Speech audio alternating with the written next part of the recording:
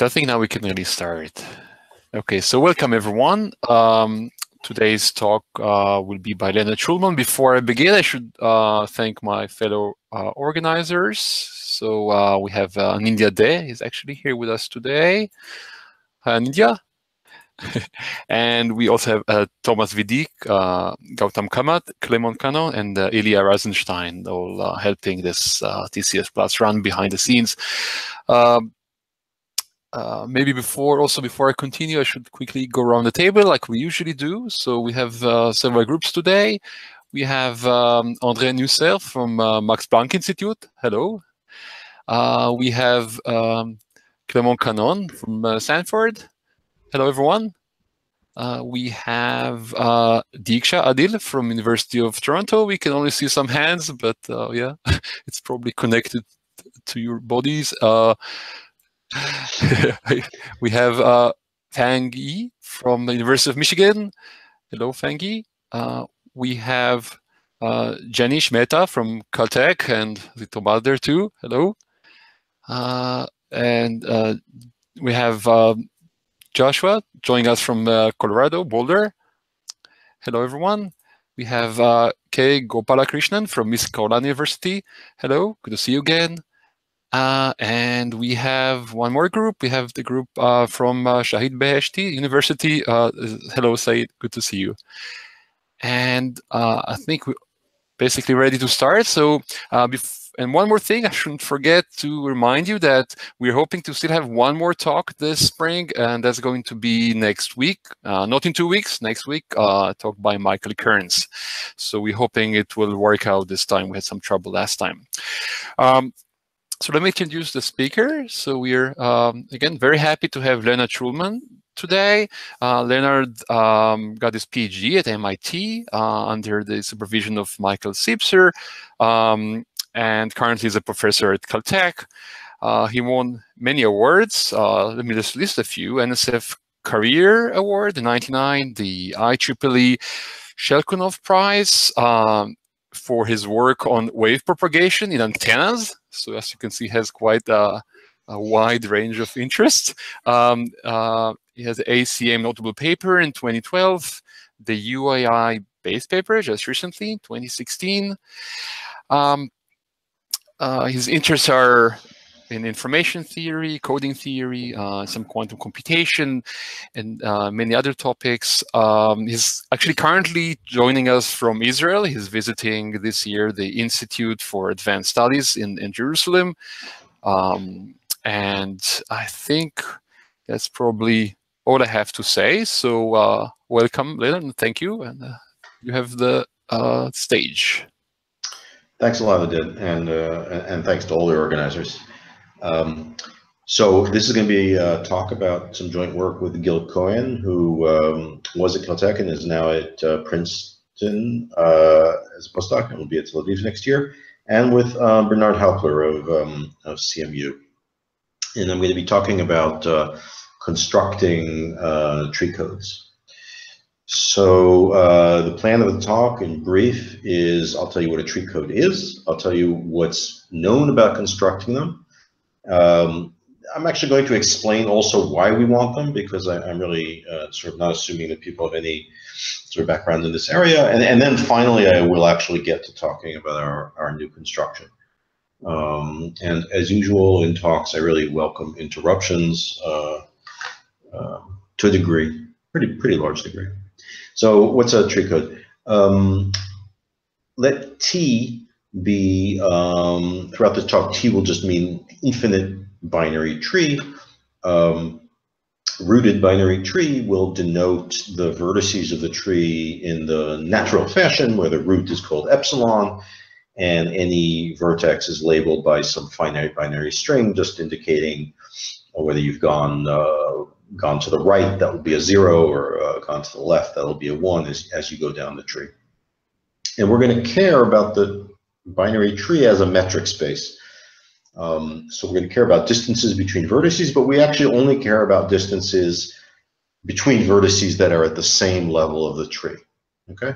And if we have two vertices here, x and y, their the distance between them is just going to be the distance to their least common ancestor, which we'll also call the split for reasons that will be apparent maybe later on. So it's sort of, you know, half the path distance, but we'll normalize it so that it's the distance to their least common ancestor. So for x and y as in the figure, that distance is 2. All right. Now, we're going to be labeling the vertices of the tree by labels from some alphabet, capital sigma. Okay, so that's going to be the essential task we're concerned with, how to label such a tree. And when you label the vertices, so as you see in this slide, I've sort of put the letters of the alphabet next to the vertices there. When you label vertices of the tree by the alphabet, you, by concatenation, get a labeling also of simple paths from the root, right? So you just, so the vertex y is now receives the word ABB, right? And the vertex x receives the word ACA, just concatenating what you read as you start from the root and walk down to the vertex. And we're going to be interested in the Hamming distance between those two words. In this particular case, that Hamming distance is between the words ACA and ABB. That Hamming distance is 2. That Hamming distance cannot be larger than what we defined as d sub t, the tree distance, right? But it could be as large as it, as in this example. The Hamming distance is equal to the tree distance, right? That's sort of the largest it can be. And we'll say that the labeled tree is asymptotically good, or is an asymptotically good tree code, if it has, first of all, finite alphabet, and if all of the tree distances are preserved up to some constant factor. So the equation there is sort of just expressing this. It says that the Hamming distance between the word leading to x and the word leading to y is at least a factor 1 minus delta of the tree distance between x and y. Okay, and we'll be happy basically with any delta less than 1. That means any constant factor. And you could also ask for delta tending to 0. So, but those are so that's the essential. Asymptotically good will just mean that you get some constant factor. Okay, so I hope that's clear. This would be a good place to interrupt if any of the definitions aren't clear, because this is the object we care about for the rest of the talk.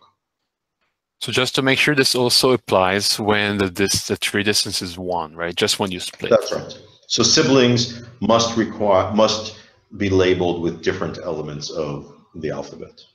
Gotcha. If it's not hard and not difficult for you to shrink the window a bit, because I'm afraid some viewers won't see the bottom line. Okay, I can. That's already good enough. That's good enough. Is that already good enough?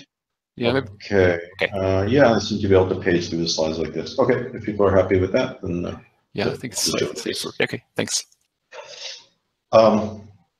Okay. Now, you know, is this an easy or a hard object to construct? So first of all, let me just point out a simple thing, but just sort of to get a, you know, you should sort of get oriented to how hard is this to do. So building such an object implies construction of an asymptotically good block error correcting code. Okay, so block error correcting codes, and I'll define them formally in a moment, and for the moment I'll just assume that, you know, everybody's sort of familiar with this. So if you build such a tree code, you immediately read off a block code format. How? So take a tree code and just chop it off at the nth level. And I claim from chopping off like this, I can just read off an asymptotically good block code with respect to Hamming distance of length n over 2. Why? Take the full tree down to, and here, let's hope this mouse kind of system works, down halfway down the tree, go halfway depth, okay?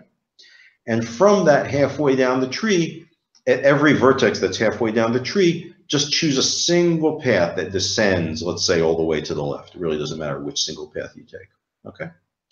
So this will give you 2 to the n over 2 different code words, and they're guaranteed to be at a constant fraction Hamming distance from each other because of the tree code requirements. Okay. Now we do know, of course, how to build asymptotically good block codes, but it's not trivial, right? It took people about 20 years to actually build these things.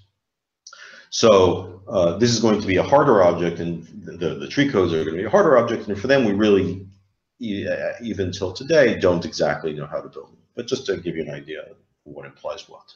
Okay, is that clear? Okay, so you can also ask, do these things exist? And they do. This is something that I had to prove way back in 1993, and I'll tell you in a few minutes why. But here's the theorem. So it says for any delta greater than 0 that you fix, delta means the same thing as what we've been talking about. So 1 minus delta is the relative Hamming distance. For any delta that you pick, there is a finite size alphabet such that you can label the tree such that for all vertices x and y at the same depth, but this means anywhere in the tree, so that no matter what, no matter how far down into this infinite object you like, and how far, and what the d sub t of x and y is, so how far apart they are from each other, the Hamming distance is at least this factor 1 minus delta times the tree distance. Okay, and I know 3 proofs. I don't know actually any new proofs in the last 20 years, but very soon there were 3 proofs, which I'll just abbreviate. I won't talk about them now unless I get questions. But you can sort of build trees of increasing depth, n plus 1 and so forth by a kind of a re-randomization process. You can also just convolve with a single random seed, and you can apply the local lemma as well. These are 3 distinct ways of proving this theorem. And just to mention, in terms of the size that you get, it scales like e to the 1 over delta. Okay. So the problem that's been open since, well, I guess more than 2 decades now, is to actually just explicitly build these things. And even with the weaker definition of just getting some delta strictly less than 1, it'd be even nicer to be able to get delta to tend to 0, of course. Okay, and that's the problem that this paper is about. Let me just mention some really trivial things that don't work, maybe just to kind of orient your thoughts. This is one is you could just say, why don't I use the trivial labeling where I just label every vertex by whether it's a left child or a right child, right? So that would be incredibly greedy, trying to get away with a binary size alphabet. But even if you label by the, let's say, the last 3 steps, whether, so there would be 8 types of vertices. There are left, left, left, left, left, rights, and so forth, right? Any purely local definition of the labeling like that cannot work. It'll be a constant size alphabet, but it will fail the distance condition. And that's just a little counting argument you can go through in your head. You'll see that at some very shallow depth already you will get 2 vertices with identical labelings, and from there on and down the subtrees beneath them will be identical. So no definition that's sort of purely local can succeed at all. The other trivial thing you can do is you can make the labelings just very comprehensive and give the entire path to the vertex, in which case you never really reuse any character of the alphabet, but that's a horrible solution because, I mean, the Hamming distance is great, but the alphabet grows exponentially in depth. So there's some kind of simple-minded things you can try. There is something non-trivial that's been known since a long time. And before I do that, let me just formally say what block codes are. Block codes are established by the following theorem, which goes back, I'm not actually sure, but let's say 1948. Say that for any positive delta, there is some constant so the alphabet will be of size this constant, such that for all large enough n, you get an explicit, namely we can really build these things, block error correcting code. So it's a mapping from 2 to the n into sigma to the n, with relative distance 1 minus delta. Okay, and I'm actually putting this lemma kind of formally here in part, not so much because I think that anybody in the audience is not familiar with this, but because I actually want to use this mapping ECC later on. Okay, so but now the state of the art is that we know how to build these things really well. So using this fact with Will Evans and Michael Klugerman long ago, we built a relatively elementary, or maybe even very elementary, construction of tree codes, which maybe in the interests of time I'll just describe very briefly. It's that it sort of at all scales, at all powers of 2. So it'll be sort of one scale where you listen to 2 characters and then decide to kind of map them under an error correcting code. The next scale, you listen to 4 characters. That's what's like marked in light blue, and you map what's in those 4 characters to an error correcting code. But of course, you wait till you've heard those 4 characters, right? Because we need to sort of decide what to map as it comes along. So you sort of listen for time 2 to the k. You gather kind of a partial word of size of length 2 to the k. Then you wait half that time, and then you print out in sort of compressed form the error correcting code that's appropriate. I don't know if that was clear, but and anyway, you sort of have to go through the proof. It's as you see, it's very elementary, but you do have to kind of think about it for a moment. This will give you a tree code that uses an alphabet size that's polynomial in n, where n is however long you've been communicating for, or whatever depth of tree you want. We'll talk about interchangeably doing the infinite tree and the tree of depth n. Okay, so and the reason the alphabet's the size polynomial in n is basically at each distance scale you're printing out in real time an error correcting code that uses a constant alphabet. So you have sort of log n of these constant alphabets being printed out. Okay.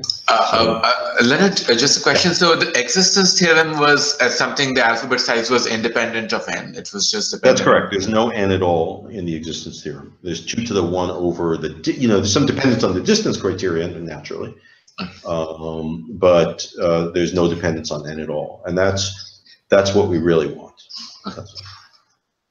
But here we get polynomial in depth, and if you translate that to using this for communications, which I'll talk about in a moment, this simple-minded sort of construction gives you a rate that goes like 1 over log n instead of constant. Okay.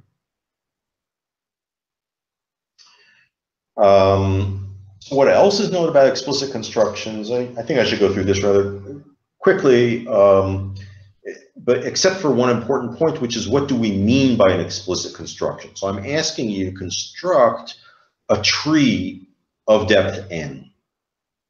And a question that people sometimes ask when they first hear about this problem, and maybe I'll anticipate that question here, is, you just told me that one of the proofs of the existence here depends on the lowest local lemma, and we know that that has a very beautiful algorithm, and why doesn't that work?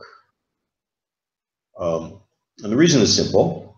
The local lemma, where the tree itself is an object of size. If you build a tree of depth n, the tree is an object of size 2 to the n. To really write down the entire code, tree code is an object of size 2 to the n.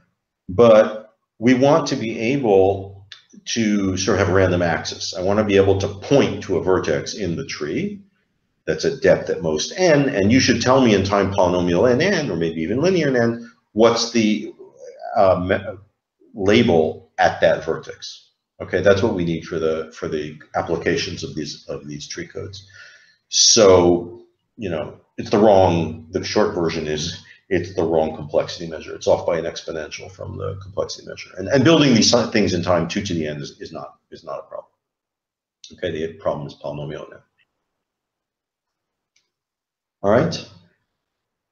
So just to briefly say what's in the literature, because of the difficulty of building tree codes. There's a few kind of dodges in the literature. I'm partially responsible for one of these dodges. There's a class of applications where we don't quite need tree codes.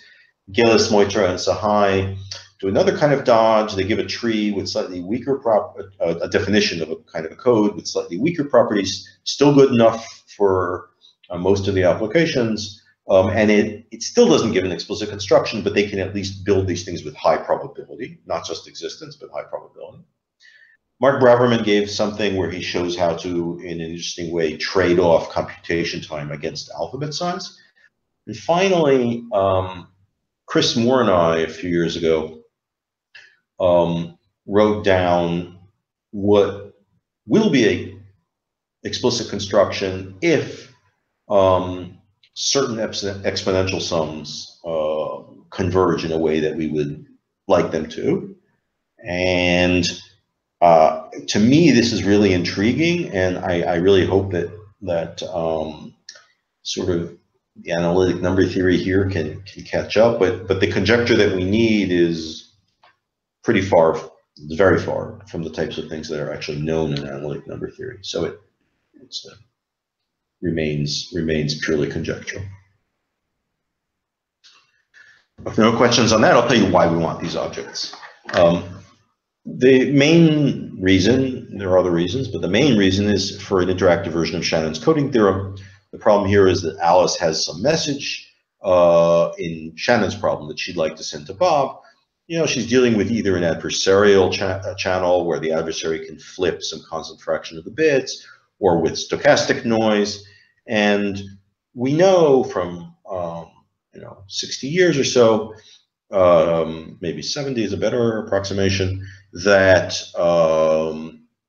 there's a coding theorem for this, that Bob can recover Alice's message if the number of modifications is less than half the distance guarantee, or if the rate is the rate of communication is less than capacity. Okay, with exponentially good probability. So these are things that I expect people are very familiar with.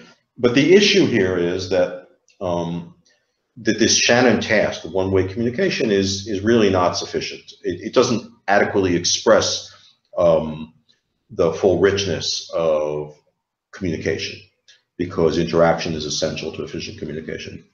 And I'm going to spend a little bit of our precious time showing you what I think is like a wonderful piece of literature.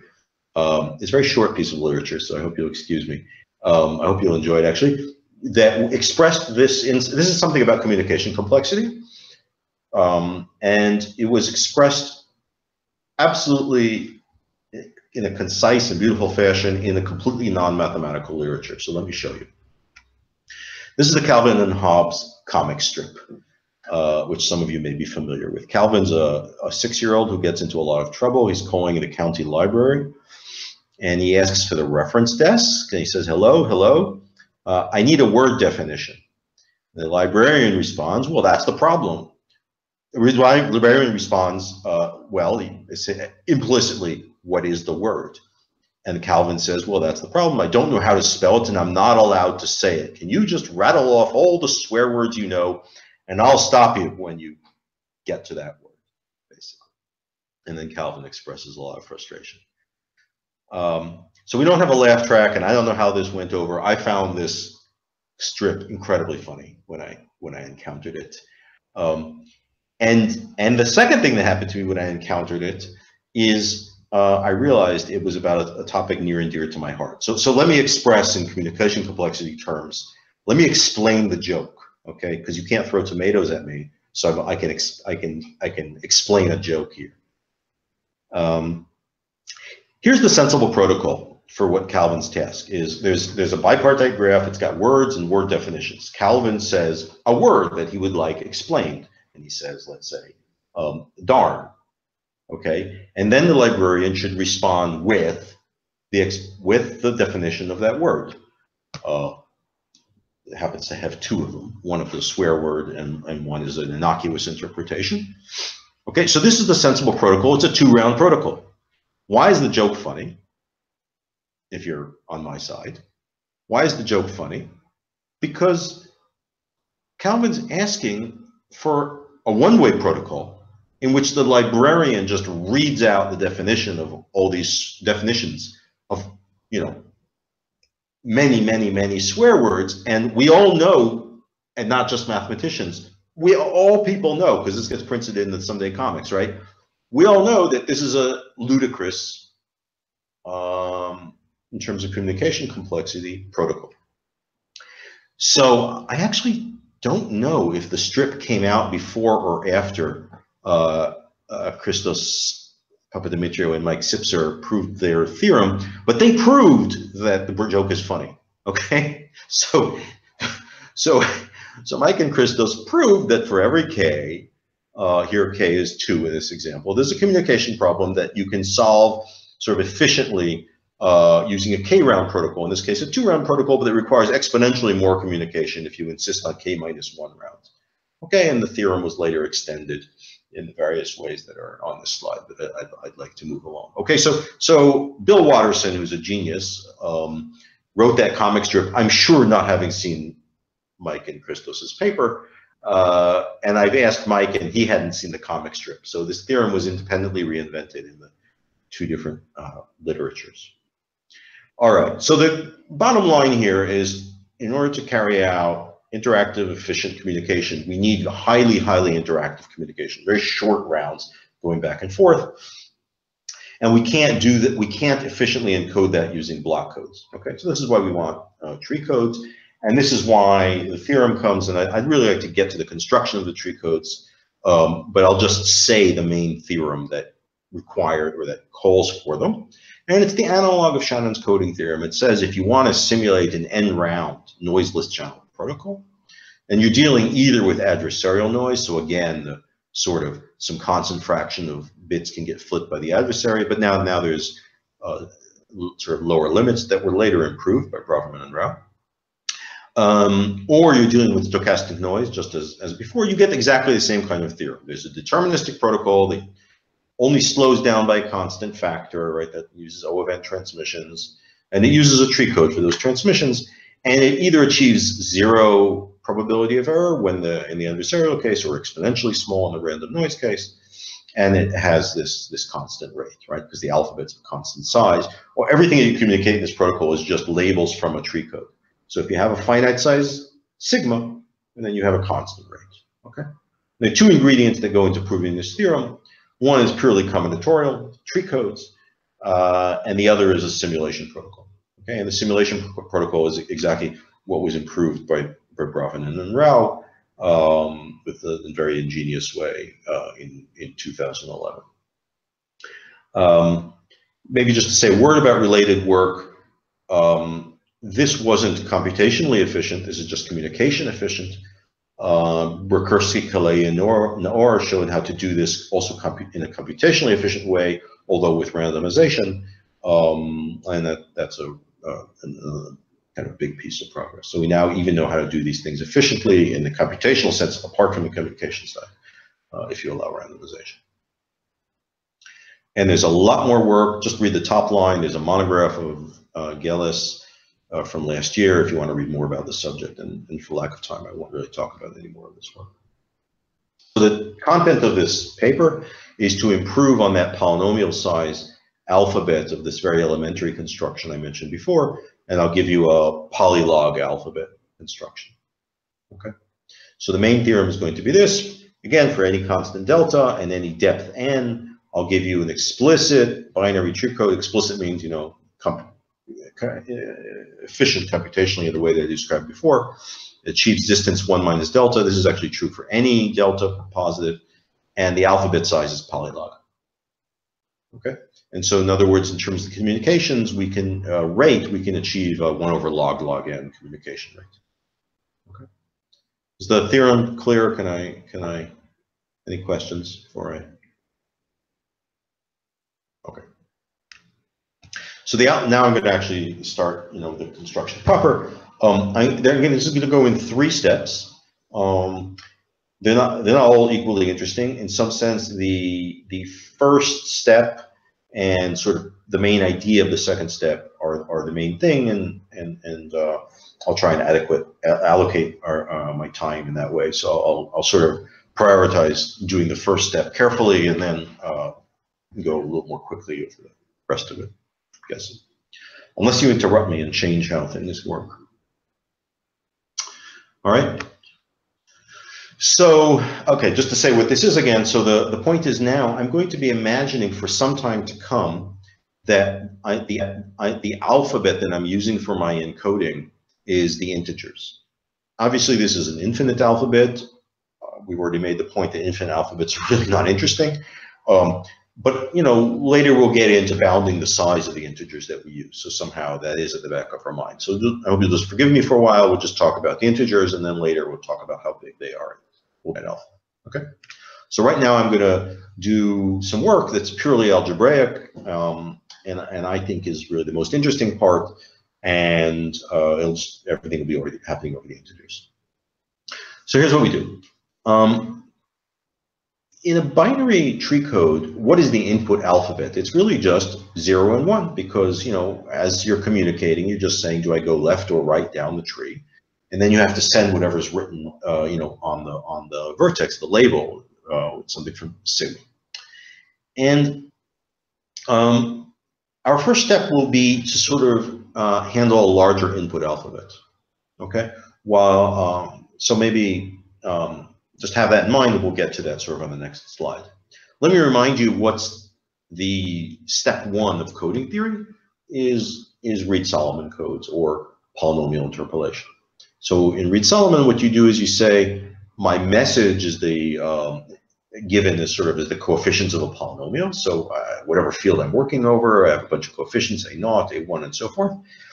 And then what's my code word? Well, I go and I evaluate this polynomial at somewhat more than n locations in the field, right? I take 1 plus c times n distinct locations in the field, I evaluate the polynomial, and that's my code word. Okay, and the field just has to be big enough, not doing any algebraic geometry here, just straightforward. The field has to be large enough to have that many distinct values. And because we know that polynomials have at most n roots, there's going to be distance, at least c, between any two code words, because just subtract them from each other, you get a non-zero polynomial, and it has to be non-zero in cn places. But of course, this doesn't work for us, right? It doesn't work for us because in order to apply this kind of encoding and start evaluating a polynomial somewhere, you actually have to know all of its coefficients. So it doesn't have this sort of online or causal property that we need, that we should be able to start out giving outputs when we only know a few of the inputs. Okay, so the first idea is to use a different basis than this standard basis. The standard basis is just 1, x squared, x cubed, x fourth, and so forth. There's another basis that's better for us, and that is the basis of binomial polynomials. So these are the polynomials x choose I, and when I say polynomial x choose I mean you should think of I as a constant. It's the degree of the polynomial, and x is a variable. Okay, so it's this polynomial that I'm sort of running the mouse over. In the Newton basis, we can write degree n polynomial in this form. So gamma is our polynomial, and gamma of x is some coefficient in the field, gamma naught, or think of the field now as the rational. Okay. So gamma naught times x choose 0 plus gamma 1 times x choose 1. So we can expand any polynomial of degree n in this fashion. It's actually in some ways a nicer basis than the standard basis, and this is useful for us, which is what's called an integer basis. So what does that mean? If you think of the usual basis, if all of the coefficients of a polynomial in the standard basis are integers, then of course the polynomial will take an integer value everywhere in z, right? But the converse of that fails, right? So you can have a polynomial that is integer everywhere in z, but has some non-integer coefficients. And over this basis, it's an if and only if. So that's what it means to be an integer basis. So that's one thing to note. The next thing to note is really, really trivial, but it's essential to understanding what's going on for you to note this sort of consciously, which is that the roots of the polynomial x choose I are at 0, 1, 2, up through I minus 1. Okay, that's just read off from the expansion of the polynomial. So this gives us an if and only if that the values of the polynomial at the points 0 through j determine the lowest coefficients, gamma naught through gamma sub j, and conversely, the lowest coefficients, gamma naught through gamma sub j, are all you need to know in order to determine the values of the polynomial at the points 0, 1, 2, up to j. Okay? Now, no, any questions on that? All right. Now, just writing down the values of this polynomial is not good enough. That would be sort of trying to do a rate 1 code, which doesn't make any sense. We somehow need to go down to rate less than 1 to hope to have an error correcting code. And given the line, given sort of this line right here, that you can go back and forth on this information, there's an obvious method, which is that your sort of stream of inputs, when you get your stream of inputs that, let's say, are gamma of 0 and then gamma of 1 and so forth, you transmit both those values of the polynomial, but also the coefficients that you're discovering in real time. Okay? So that's the code proposal. You have you have a stream of integers, z0, z1, and so forth. You think of those as the values of a polynomial with unknown coefficients, gamma naught, gamma 1, and so forth. But the first, z0 through z sub t determine gamma of 0 up through gamma sub t. That's what they are. And they also determine the coefficients, gamma sub 0 up through gamma sub t. So some easy notes. First of all, the mapping from z, from these evaluations, to the coefficients is a linear mapping. That's sort of obvious. And at any finite stage of this process, we have defined a polynomial. It's sort of an unbounded process. You could think of gamma as a kind of a power series over the Newton basis. But at any finite stage, you have this polynomial, gamma sup t, which is this kind of prefix of the power series. And the gamma of t's tend to gamma as their limiting object, in the sense that the prefixes agree in longer and longer prefixes. And the really important thing is this last line, which is that z sub j, the value of gamma of j at j, this doesn't change. When you get to gamma of t for larger values of t, these polynomials never change their mind about their values at small points j, right? Once gamma of sup j of j takes on the value of c sub j, so does the next gamma, the next gamma, the next gamma, all the polynomial expansions along this power series. Okay? There's a lot of easy things, but they're kind of building up.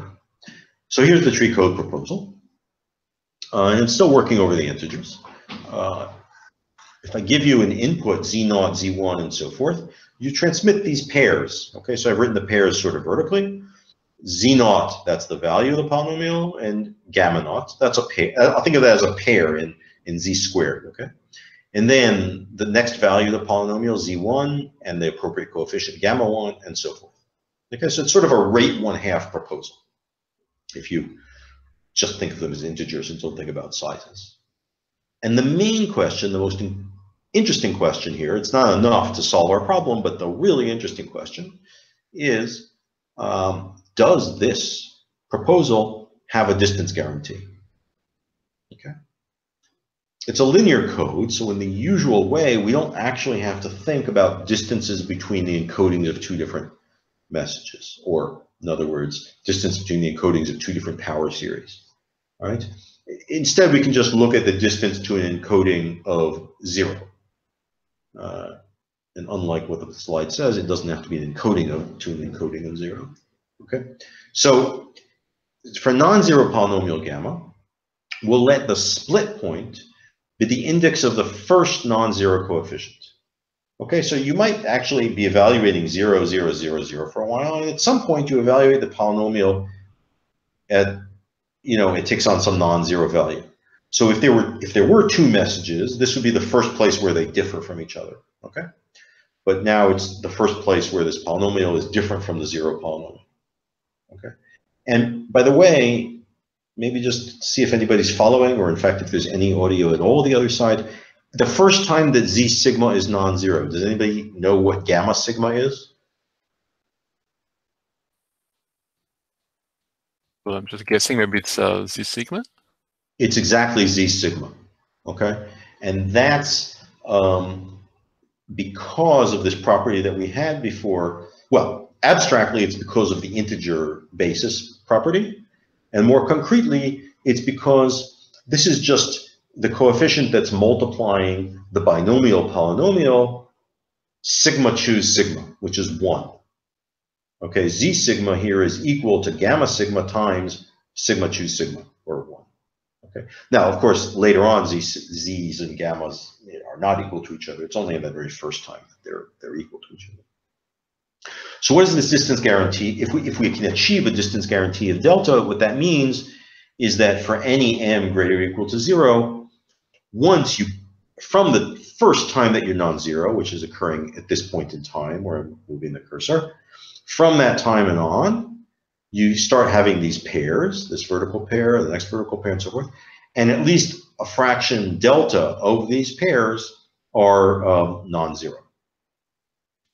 Okay, actually, that should say 1 minus delta.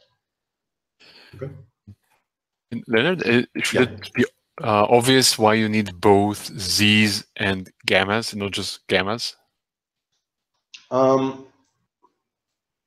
Well, maybe it's not completely obvious because we're sort of not, because this is an infinite alphabet. So I'm not sure that sort of, imagine all this was happening over a finite field and that the Z's could really be arbitrary. And then what you would be asking for is a rate 1 code. So you're not going to be able to get any distance bound. Okay. Now, that would be over if we were saying that something like this was happening over a finite field, then it would be impossible for that reason. Honestly, over the integers, that's less clear because you could be sort of have the gammas be integers that are much bigger than the Z's. And if you don't put any bound at all on that, then no, then you can imagine schemes where the gammas would be enough, but then you'd really be hiding something in the size of the integers, and we're really not trying to hide anything in the size of the integers. So, now, if you're asking concretely about this scheme, would it work only with the gammas? Then I think not. Then certainly not. Actually, yeah. Okay. But you can probably rig the Z's so they cancel. Right. You can rig the gammas to cancel out subsequent, sort of make all the subsequent Z's 0. Oh, wait a minute. That way, right? Yeah. No, other way, of course. Let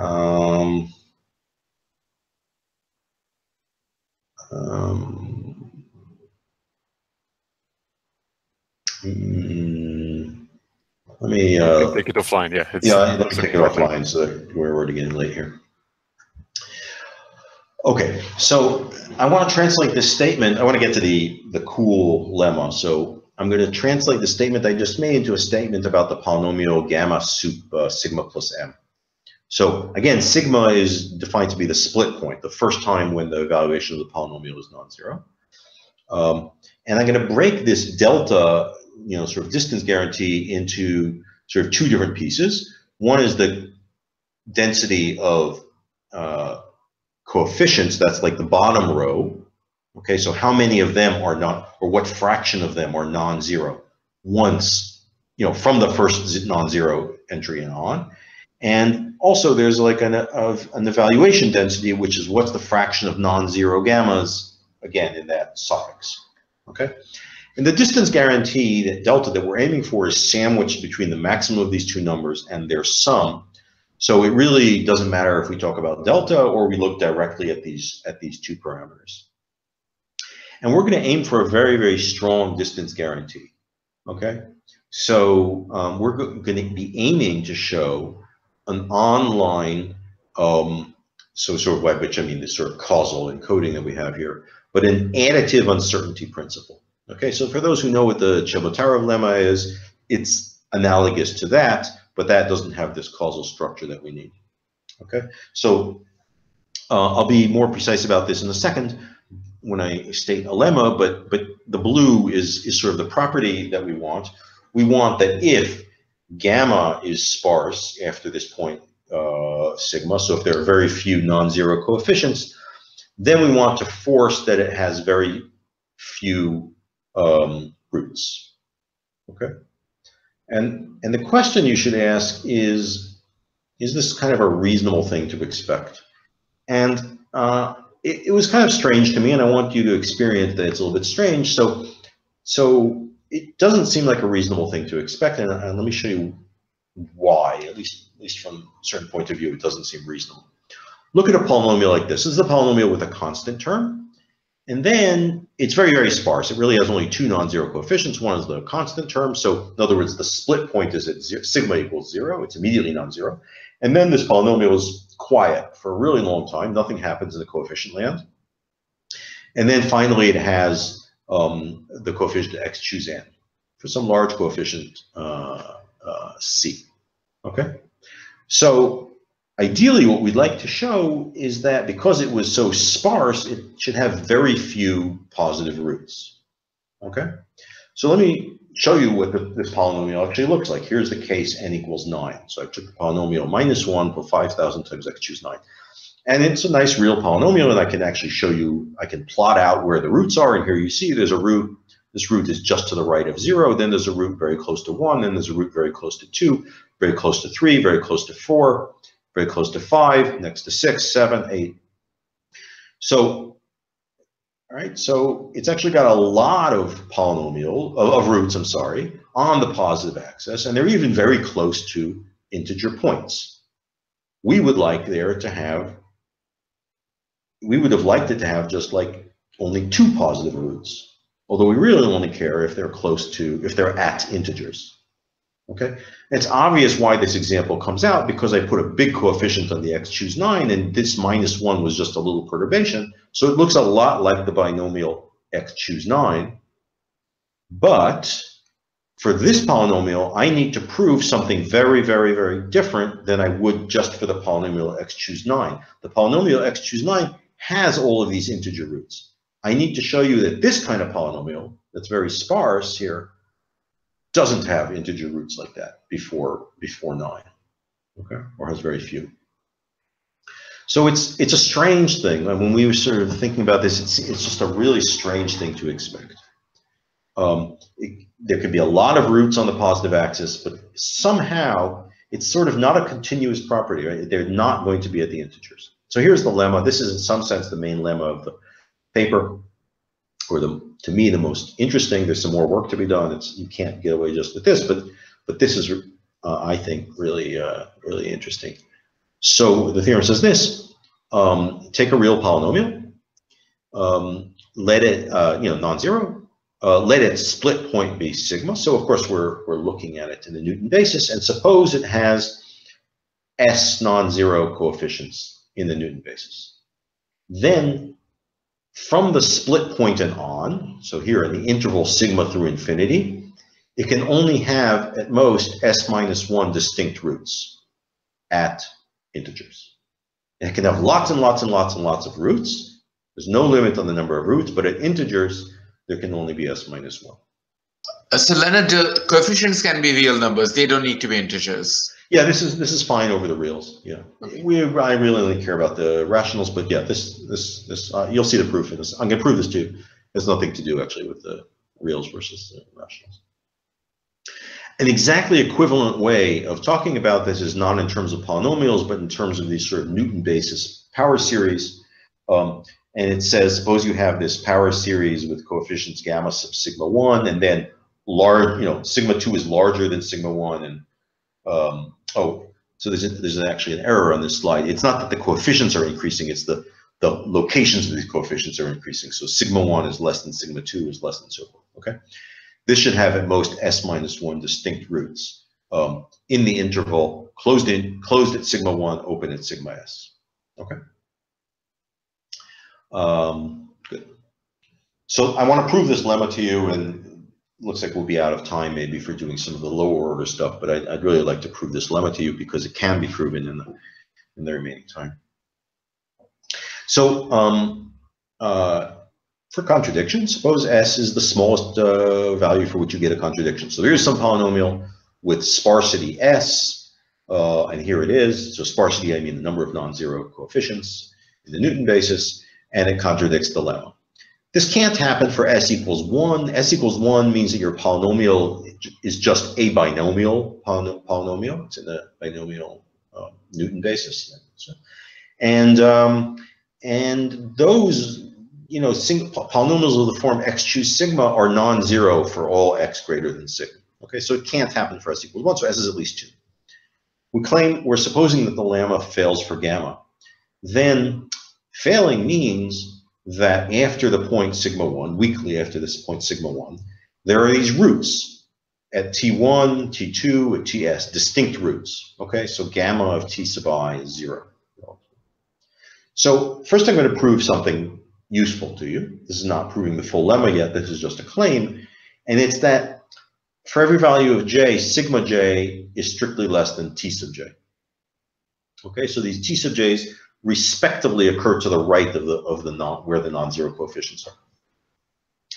So suppose this counterexample, so there's some j at which T sub j happens to the left of or equal to sigma j. This can't happen for j equals 1 because of something I sort of pointed out beforehand, that the very first time the polynomial is non-zero, the coefficient is equal to the value of the polynomial, and it's also non-zero.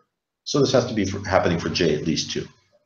So let's look at this prefix polynomial that uses only the first j minus 1 coefficients. Okay, so that's what I'm sort of circling with the mouse here.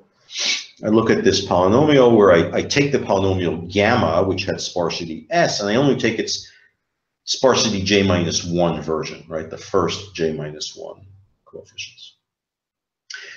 Now we've already learned, I made sure to point this out in some earlier slides, that this polynomial agrees with gamma up until sigma j minus 1, right? That was how this thing about how these sort of polynomials that are over the Newton basis, they never change their mind about their early values. Okay, so this prefix, the j minus 1 prefix polynomial agrees on the points 0 through sigma j minus 1. Now, since we're supposing contradiction that T sub j is less than or equal to sigma j, then we also have T sub j minus 1 strictly less than T sub j, because these roots are distinct. So the prefix polynomial therefore actually has roots T1 up through Tj minus 1, all distinct roots. And they're all larger than sigma 1. This is more than j minus 1 minus 1. J minus 1 is the sparsity of this polynomial that we're looking at. Minus 1 is the limit.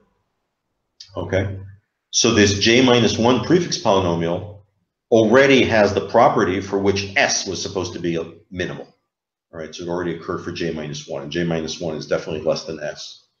Okay, so this proves by contradiction, this proves the claim. Fine, so now let's go on to prove the lemma.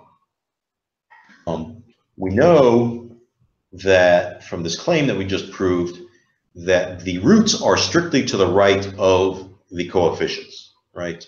The non-zero coefficients. So sigma j is strictly less than T sub j.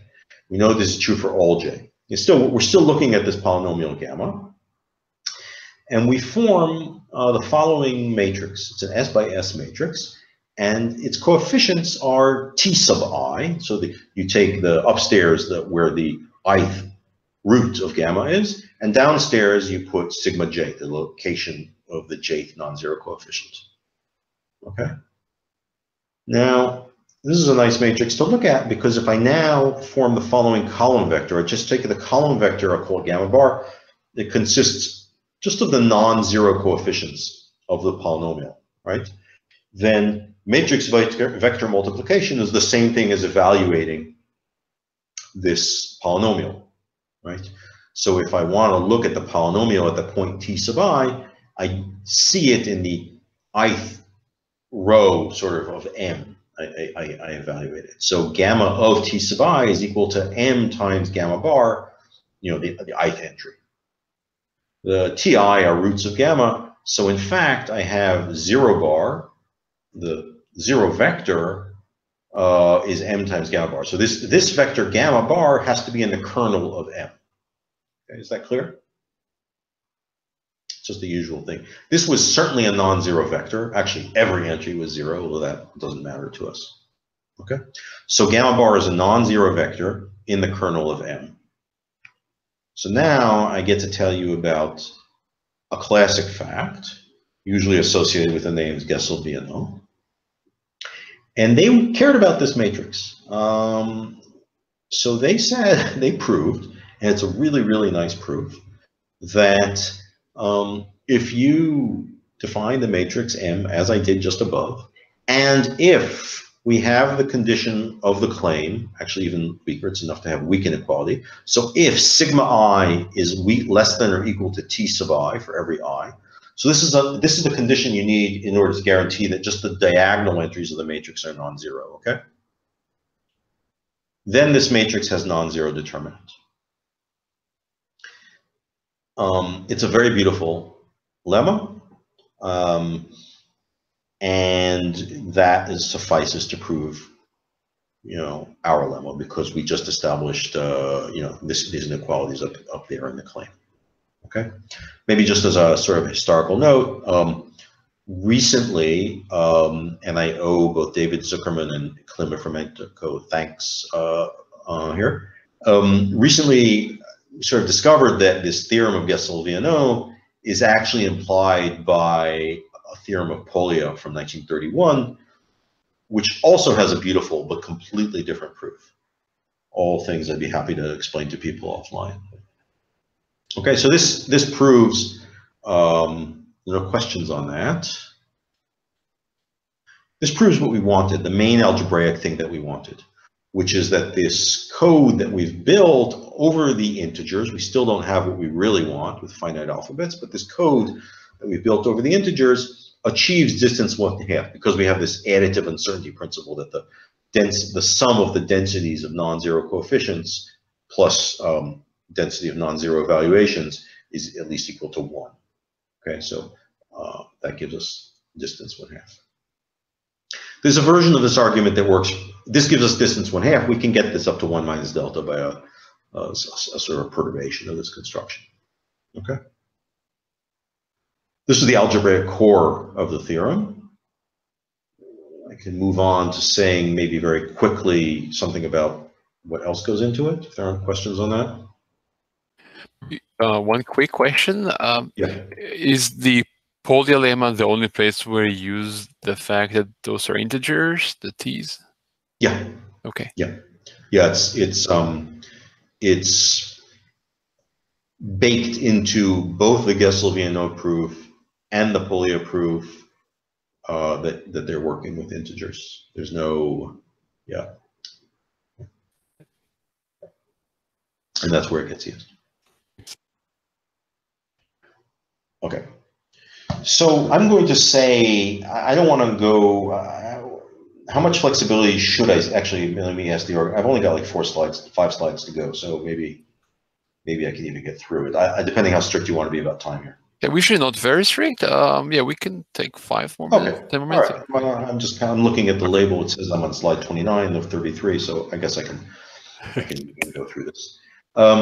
So how do we get this down to a finite alphabet, right? So somehow what I've shown you, at the logical, level still didn't prove anything because we were encoding in the integers. So we have to bound the size of the numbers that we get here. And this is a proposition. There's absolutely no reason to sort of waste your time proving it here. It's very straightforward, actually.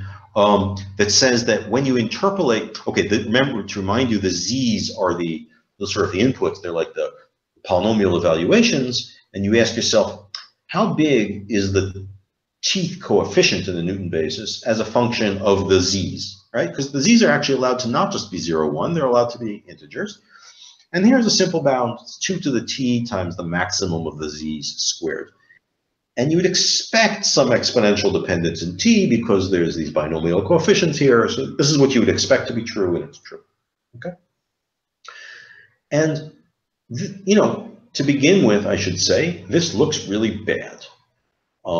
Your alphabet size is growing exponentially in depth. And I already told you on one of the very first slides that alphabet size somehow growing exponentially in depth is really bad news. Okay, so this should not make you celebrate. This should make you maybe think that you wasted your time with but it's actually this really interesting you can do here. The trick is to say, well, instead of viewing this as bad news, because I have these really small z's, they get inflated into really big gammas as time goes on. Instead, let's view this as an excuse to hide bigger z's. So we'll sort of go along for some time, t, let's say, and if we're going for sort of time t, we could afford to have z's that are much larger. And I'll show you what I mean. That this is, I'll show you that I'm not trying to sell you a bridge. So the idea is to tie together the sort of the size of the alphabet with a certain lag that will allow. So here's a corollary of what I wrote above, and it's really truly a corollary. You can work it out from what's written on the slide. That for any integer L, there is an explicit tree code that achieves distance 1/2 because it's just based on the same argument, where the input alphabet is L and the depth of the tree is L. So you can see here in the argument to this tree code, usually we've said something like it should be a mapping from 0, 1, the alphabet 0, 1 to the n, right? So there the degree of the tree and its depth are decoupled. But here we're coupling them. We're saying we want to go to depth L with an alphabet of size 2 to the L, okay? And if you do this, then actually you don't have a rate problem. You just get rate 1/3, okay? So this is an immediate corollary of the sort of bounds that are written in Proposition 10, because I won't belabor that. So now this motivates defining something weaker than a tree code. And we'll later show you how to go from this weaker definition back to tree codes. Okay, so this is a notion of a lagged tree code. So a lagged tree code has the same kind of definitions as before. There's an input alphabet, sigma in, there's an output alphabet, sigma out, there's a distance parameter, delta, but there's also this parameter lag, capital L, and the requirement in the lagged tree code is that, okay, this expression that's written here is the Hamming distance, okay? And what's written on the right here is the usual sort of distance requirement. But what we require, let's go back here, is that this distance requirement only hold once the distance from the split is large enough. Okay, so the only once this lowercase l, which is how far away, how long in the past x and y split from apart from each other, that has to be at least capital L before we care. So we don't care what happens, let's say, among siblings, like Odette asked earlier. We just happen, depends what capital L is, we only care after that amount of time. Okay? So an honest to goodness tree code has capital L equals 0, but here we're relaxing that. At the extreme of relaxing the criterion, we really know how to build these things. If I give you lag n, then basically I'm not requiring that you achieve any distance at all until you get to the very bottom of the tree. Okay, so that's just a block code. And we certainly know how to do that. And I've written down the usual kind of lemma here with some parameters, which for lack of time, I won't get into why we want n/3 and why 5/6. It's not important at all. Okay, so at that extreme, we know how to do things, and it's trivial. We're going to want lag that's non-trivial, so it'll be much smaller than n, but it won't be 0. So the corollary of what I wrote on whatever it was called, Proposition 10 or 11 or probably the thing I had 2 slides ago, is that we can achieve a lagged tree code. So it's sort of constant rate. So this C sub ECC is a constant. So it goes from 2 to the L to this lag, achieving distance 1/3, as long as the lag scales like square root of the depth of the tree. Okay. So and the idea is simple. You batch the input into sequences of square root of L bits. Then it looks like what we had on the previous slide. You sort of have alphabet 2 to the root L, depth root L. you consider each of these batches as an integer, so all your inputs, your x sub i's, are bounded by 2 to the square root of L. And then you apply the appropriate sort of lagged tree code. And finally, you encode the characters in an error-correcting code. Okay, so this picture here at the bottom of the slide is supposed to sort of illustrate what's going on. Here, everything's really truly in binary. You have these streams. The streams are identical to each other, x sub I minus, until time I minus 1, x sub I minus 1 is equal to y minus 1. Then, I'm sorry, each of these ovals is a block of length root L, I'm sorry. Then they split from each other in the middle of one of these blocks, okay? But then we don't care for a little while. We only care after like 16 blocks have gone by, and now we impose a distance condition. Okay.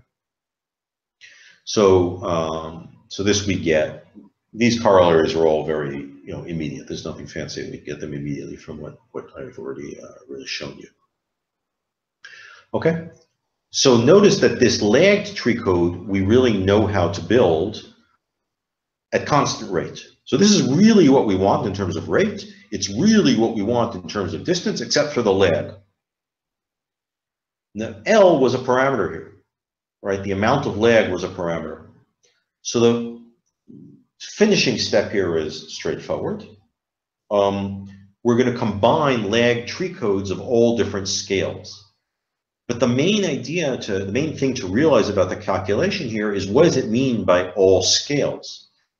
Every time you can go from a scale L up to a scale L squared, right? So you can build a tree code. If you build a tree code of depth L with lag square root of L, the next kind of tree code you need to build only needs to be able to deal with lag about L. So it can be of depth L squared. Now you've dealt with L squared, and you only need to go up to next thing you need to build only has to deal with when the lag was L squared. So that means you get to go up to L to the 4th and so forth. So there's really only log n scales you have to deal with. So the whole construction is in this sort of colorful bricklaying here. At the very bottom level, which is here depicted at the top, you just do periodically some explicit tree code of depth 2 to the 20. So that's a finite object. You build it once and for all, and that you have those kind of alternating at the first kind of pair of tracks. Then you have your first level, and every time you for every distinct track, you have a tree that's of depth 2 to the 2 to the k plus 1 and lag 2 to the 2 to the k. And you just do this log n times, and that gives you distance 1/3, because no matter where and how far apart x and y split from each other, there exists one of these tracks, of some color, if you will, in this picture, at which the desired distance 1/3 is achieved. All right. That was probably a bit fast, but I wanted to focus more on the algebraic stuff, which is, I think, deeper or more interesting in there. Is that clear enough? Questions on that? Okay, so just to keep in mind, why don't we need, usually in this type of construction, and there's an analogy here, if you caught my description of that old scheme with Klugerman and Evans, there was also this kind of thing where you're encoding at all different levels, but there wasn't this notion of a lag. That was an idea that didn't exist back then. This notion of a lag and the fact that we can actually explicitly construct for the case where the lag is square root of the depth is the key to why we only need to do this log n times instead of log n scales, as was in that simpler construction. Okay. So if there are no questions on that,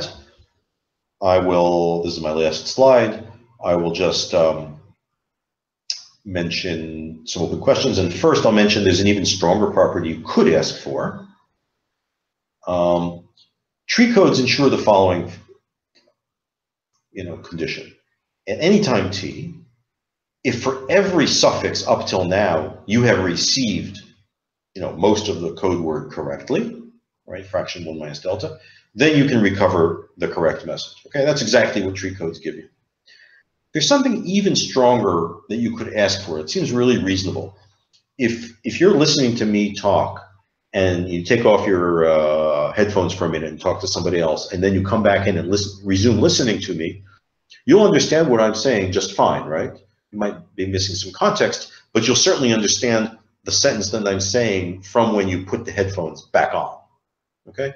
So there's an analogous thing you could ask from tree codes. You could say, suppose that there just is some suffix of the message in which you receive 1 minus delta of the message correctly. Can Bob, who's listening, recover what Alice's last, characters were? Can he recover what she was saying in that suffix of the message? Maybe he can't recover the earlier stuff there was too much corruption, but just about that last part. It's a very reasonable thing to ask for, but we can prove, this is with Gil Cohen and with Peter Sriostava, we can prove that you cannot beat rate 1 over log n for that property. And in fact, this property is achieved by that elementary construction I mentioned earlier. Okay, so there's already a gap here. We still haven't achieved constant rate, but this is already achieving something that cannot be achieved it's a sort of real separation of these, what these different kind of constructions can give you in terms of definitions. All right, let me just mention the open questions. Efficient decoding of adversarial noise. So stochastic noise is not really a problem and hasn't sort of never been, but efficiently decoding adversarial noise seems to be a really tough problem, beautiful problem. You're sort of naturally want to attack this with Berlekamp-Welch style ideas, but they don't work directly anyway. Something we've devoted some thought to, but it remains open. You of course want to reduce the alphabet size further, and you could keep knocking down the function of n, or you could head right for a constant, and constant exists, and I think it's realistic, but it won't, it's very challenging. That's all I have to say.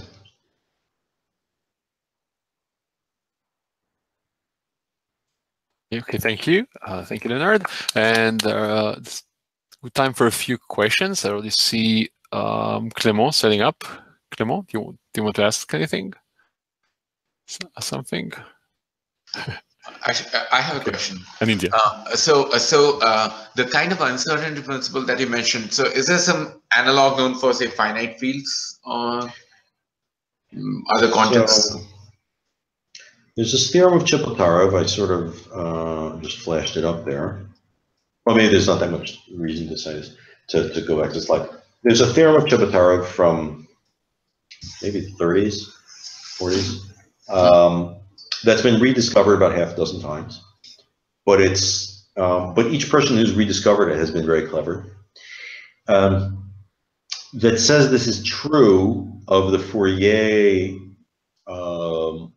matrix over Z modulo of prime, over Z mod P. Okay, so it can't be true when you have non-trivial additive subgroups, but in the case of Z mod P, it is true. That's the one case that I know of, and over the last few months I've been talking about this with various people. That's the only one I've heard of since then. Oh, should I turn on my screen so people can see me, or what's better? Okay.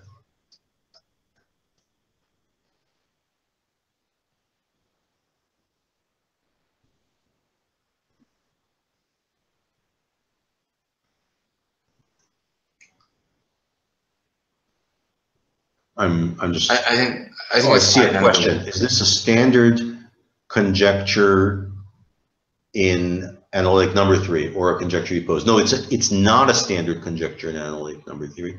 Okay, so sorry, this is a question I must have missed before. Let me just well, the conjecture that one needs for the construction with Chris Moore is, as far as we know, neither implied by nor implies standard conjectures on exponential sums.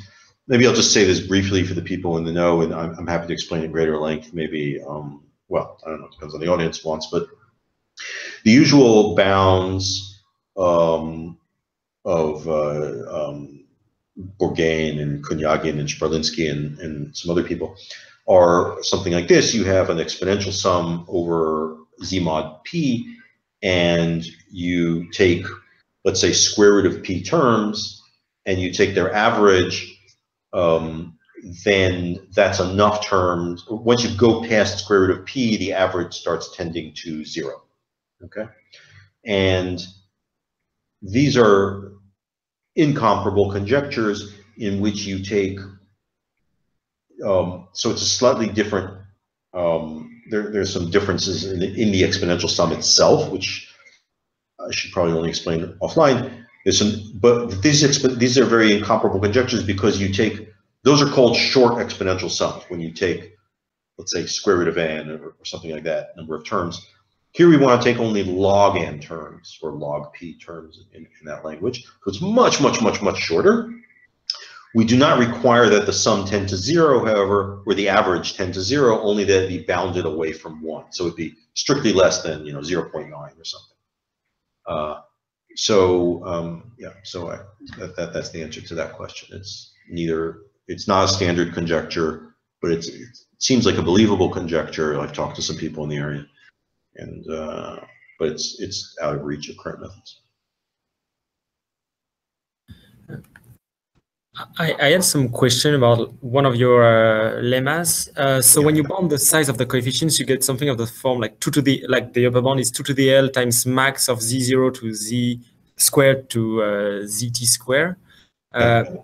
So is that tight? And if not, do you think that could be improved? And what could that, like, would that immediately lead to some improvement? The 2 to the t is tight. I don't remember offhand whether the quadratic, it's tight enough. You're not going to get something completely different qualitatively. Yeah.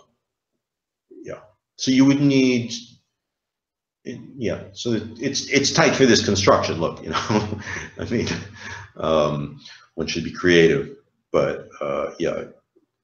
Because you're looking at things like, t, choose t over 2 or something like that. So you can sort of naturally get an exponential. Thanks. Since we're already a bit late, let me thank you just once more. Thanks for the great talk, Leonard, and remind everyone that next talk is next week, not in 2 weeks. Speaker will be Michael Kearns, and that will be the last talk of the spring. So everyone is welcome to stay. I'll take us offline. So again, thanks everyone for attending, and also those who watched us on YouTube live. So I'm going to take us offline right now.